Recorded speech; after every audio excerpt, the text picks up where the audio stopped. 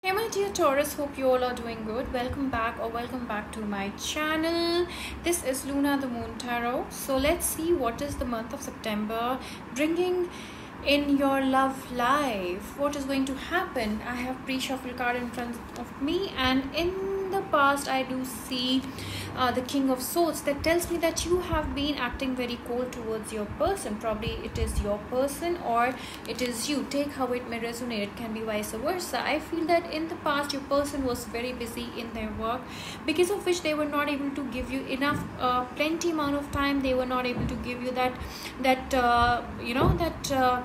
time, that warmth, that connection, and they were quite busy, because of which there were some fights that happened. Now in the present, I feel with the Nine of Swords that you are terrified. You really don't know where your connection is headed towards, whether you should wait, whether it is going to be worth it in the future or not, and that is what is keeping you up late at night. You are missing them badly.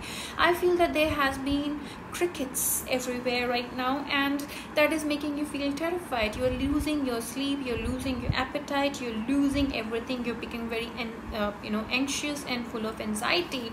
In the future, I do see that you sort of guarding your heart. You are sort of putting a guard on your heart, and this is how the month of September looks like for you, my dear Taurus. Do let me know whether this resonates with you or not.